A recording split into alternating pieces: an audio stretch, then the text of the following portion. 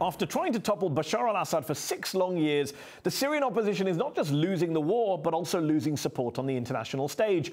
The US has announced it's no longer focused on getting rid of Assad, and the UN Special Envoy to Syria has said if the opposition was planning to win the war, quote, facts are proving that is not the case. So how did it all go wrong? And in hindsight, was it a mistake for outside powers to have thrown their weight behind the armed opposition to Assad? Joining me to discuss this from London, veteran Middle East correspondent for The Independent, Patrick Cockburn, who's reported on the war since its onset and is the author of the new book, Age of Jihad. And from New York, Mohammed Alaa Ghanem, a policy advisor to the Syrian American Council and former professor at the University of Damascus, who's been involved in the Syrian uprising from the very beginning. Thank you both for joining me in the arena. Mohammed, let me start with you. Even by the end of the Obama administration, it was pretty clear that the US had given up on trying to get rid of Bashar al-Assad. Under Trump, that's now basically the official US position. So, Mohammed, Assad gets to stay. He's won, hasn't he? No, he has not. For sure, the Assad regime, its Iranian backers, its Russian backers, and a cacophony of voices in the West are eager to declare Assad a victor.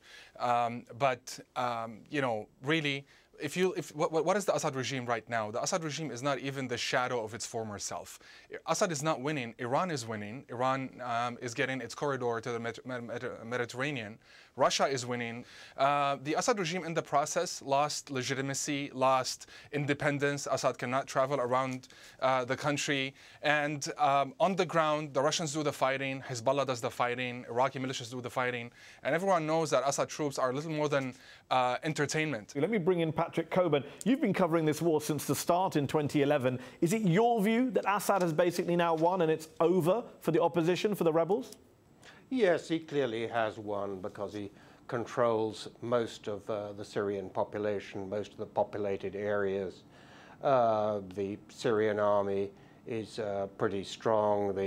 His main opponents, Islamic State, are on the retreat. And he's got a superiority of forces that's not going to end. The only way the Western intervention would have overthrown Assad is if the firepower of the US Air Force and its allies had been directed against Assad and in favor of the armed opposition, just as they've given support to the Syrian Kurds or they've given support to the Iraqi army in northern Iraq. This would have transformed things. But anything less is just simply prolong the war. So, Mohammed, was the war unnecessarily prolonged, as Patrick put it? I don't think so at all. Neither do millions of Syrians, at least hundreds of thousands of Syrians. The mistake that the community of nations or the international community has actually made was not extending real support. The opposition got a lot of rhetorical support, but there was nothing concrete to back it up on the ground. It was more like wishful thinking. We think Assad is going to fall, so we're going to say that Assad is going to fall, but there was no real support. The mistake that the community of nations committed and paid dearly for was actually not supporting Syrians in their quest for dignity and good governance. A lot of people would say, well, hold on, you know, the CIA at one stage, I think $1 of every $15 of CIA's budget was going towards Syria operations. The Saudi government gave lots of money. The Turks opened their borders to fighters from abroad. The Qataris spent as much as $3 billion on the rebels in the first years. Are you saying none of that support counted? It was all irrelevant? The CIA program that you're talking about is something is an effort I was very familiar with, I've written about, and the program was a joke. The West was never interested in affording the Syrian opposition a military victory. They were not interested. American officials would tell you they don't want Assad to actually be toppled militarily. They wanted Assad to come to the negotiating table. So they're trying to turn up the heat against Assad on the ground a little bit. But it was very meager. It was very small. It was never meant to make a dent. And that's why the Obama administration had actually trouble. Now, think about it. You brought up the Saudis. Briefly, and then I'll bring in Patrick. Do we have... You brought up the Saudis and the Qataris. Do we have Saudi troops on the ground in Syria? No. Do we have Iranian troops? Yes. Do we have Saudi militias like the Iraqi militias in Syria fighting on behalf of the Syrian opposition? Fair point. No. Do we have a power? Do we have the United States actually fighting like the Russians are fighting on behalf of the regime? All strong points. Let's have Patrick respond. Patrick.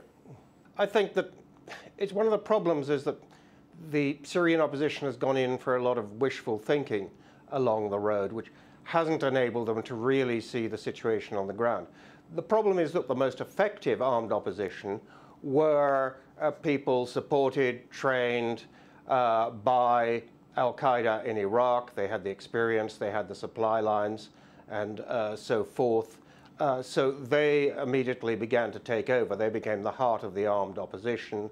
Even when they split between ISIS and al-Nusra, it was these extreme elements that were in charge. And that was the great sort of political weakness of the opposition, which I think they never admitted to themselves. Okay, let me ask, Mohammed, I just want to ask you, earlier you said the Western CIA support for the rebels was a joke. A lot of American officials might say, well, a lot of the rebels they supported were a bit of a joke. They would point to the fact that they gave weaponry to American-backed rebels got weaponry, which was then handed over to groups like ISIS, al-Qaeda. In 2015, for example, Syrian rebels trained by the US gave some of their US-supplied weapons to the Nusra Front in exchange for safe passage through the country. That's undeniable. That happened, didn't it? That is actually not what CIA officials in charge of the program said. Actually top CIA officials in charge of the program, the top general in charge, so to speak, in charge of the program, continued to argue for the program to continue, even under Mr. Trump, even under Okay, but are you saying that didn't happen? Are you saying American-backed rebels never gave any equipment to al-Qaeda groups, regardless of whether the generals agree? Yeah, you're right. I mean, some of that happened, but think about it. But not in any statistically significant way. Let me put that point to Patrick. Patrick, you said earlier that from the very beginning you thought that there was no real chance of the opposition winning a military victory against Assad. But what should Syrians have done who were opposed to Assad, who were being killed by Assad? Should they have just surrendered because they had no chance, or they were told by people like yourself that they had no chance? No, this is very difficult, you know. Yeah. This isn't many Syrians, most Syrians I know, felt they were choosing between bad and worse. And they did think that the alternative was al-Qaeda or al-Qaeda linked organizations would take over if Assad fell. And that, of course, was a strength of Assad. Who is bad and who is worse in your analogy there? Because Mohammed's saying Assad's much worse, is the #1 killer of civilians. When you say bad and worse, in your view, that's who's bad and who's worse? I think that most people in Damascus, and elsewhere, really did think that, yeah, they would prefer to stick with Assad rather than have Islamic State take over, or al-Qaeda-linked organizations. That was the weakness of the opposition, that the way the armed opposition had been taken over by them. I'm not saying that there's much they could have done about it. You know, there's a genuine tragedy here, which has faced the Syrian people, that there isn't an obvious alternative thing that they could have done. I just want to be clear on one point, Patrick, because yes, you're right, a lot of people do worry about ISIS and see beheadings and al-Qaeda atrocities, but the statistics suggest, and most studies and reports suggest, that the #1 killer of civilians in Syria has been Bashar al-Assad. He's done barrel bombs, he's done torture, his militias have used rape. I mean, the major human rights abuses in Syria have been carried out by the regime, not by the rebels. Would you accept that? Yeah, I'd say that's probably true, but you have to, if you look at 400,000 dead, you know, this is a genuine civil war, both sides merciless, with almost a competition to commit atrocities on both sides, and both sides terrified of each other. Not true. Okay, both Mohammed. with hardcore support. Assad is responsible for over 95% of civilian casualties in Syria. So, I mean, let's just please use some data, so it's not an opinion that we're trying to propagate, or it's not propaganda. Over 95% of civilians have been killed by ISIS. So I don't know how you can, see that data and then say both sides are equally actually brutal and it's a civil war, so we have to accept 400,000 people killed.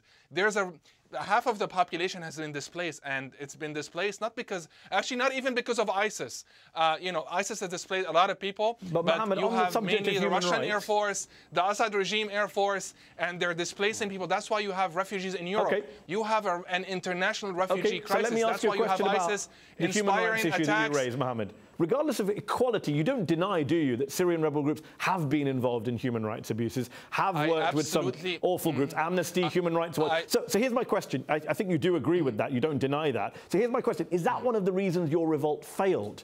Because so many groups lost the confidence of areas they were controlling because they were carrying out beheadings and shootings and stonings? No, that's not what people in Idlib would tell you. That's not what people in Aleppo, at least 400,000 in the city of Aleppo who are ethnically cleansed and you don't speak for all the people there, would tell you. Here's what they would tell you. They would tell you, first of all, violations, infractions, etc. were committed by the Syrian opposition, and that is something we totally condemn, and that's something that we always try to address. But again, what's the percentage? People left because of barrel bombs, because the Russians used bunker buster bombs. Assad targeted hospitals, schools. So it's not just an issue of moral equivalency that I'm trying to make here. I'm trying to be pragmatic here. But if you're being pragmatic, I'm just wondering, would you concede at this stage? We started the discussion by talking about how the opposition's on the back for Assad has momentum. Isn't part of that the behavior of the rebels? People around the world looked at Syria and said, you know what, there's bad guys on both sides. Yes, one may be worse than the other, but the problem is the rebels didn't exactly cover themselves in glory. Would you concede that? That is not what Syrians and Homs... Again, think about the major I'm not asking about Syrians, Mohammed. I'm asking about the international community, which decided not to kind of throw its weight behind one side. The international community, the inaction of the international community, and this conflict has been going on for 6.5 years now, has definitely empowered extremists. Because think about it. You have, again, tens of thousands of people in the Free Syrian Army. You starve them of resources, and then you allow AQ to act as they wish in the country and to recruit people. Patrick, weren't Syrians betrayed by the international community and pushed into the arms of these groups? Isn't that the problem? I think this has been one of the weaknesses of the opposition, is this completely unrealistic view of what was happening inside Syria and how people were responding. You know, if I'm sitting in Damascus and I see ISIS in Palmyra beheading people in the theater there, if I see them setting fire to with petrol to people who they've captured, you know, I'm very frightened. I'm very frightened they're going to do the same to me and my family. But Patrick, a lot of frightened, Patrick. But Assad uses extremism to present us with either me or extremism. So let me put that point to Patrick. If you would like extremism to end, you have to end Assad. Let me put that point to Patrick. Patrick, that's true, isn't it? That Assad has always wanted to portray the opposition as extremist, as run by al-Qaeda. Have journalists like yourself contributed to that narrative, helped him with that narrative? No, because, you know, every government in the Middle East, since I've been covering it, which is a long time, always tries to portray its opponents as extremists. You know, it's a conspiracy theory, and a very misleading one, to think that ISIS, the Daesh, was somehow an invention of Assad. It wasn't. He took advantage of this. Militarily, it didn't do him much good. The existence of ISIS was politically in the interests of Assad, unfortunately. Not militarily. Okay, let me ask you this. More than 6 years in, hundreds of thousands of dead. Do you both believe that there is still a diplomatic solution that can bring this conflict to a proper end? Yes or no? Mohammed? War is a terrible thing, but in Syria we need a war to end this war, because the Chamberlain-like policy of appeasement of the Assad regime in Syria over the past 6.5 years has not worked, and we have a crisis now of epic proportions. So we need a war to end this war. Patrick? No, exactly what we don't want is more war, more Syrians killed, more refugees. Assad has won. I don't think that's great. I also think it would have been very bad if his opponents had won. A lot of things are still up in the air. But I think the idea of we should have more war to get rid of Assad, that I'm afraid the verdict is in. Much better that we try and have some sort of peace. Gentlemen, we'll have to leave it there. We're out of time. Thank you both for joining me on this episode of UpFront. That's our show. UpFront will be back next week.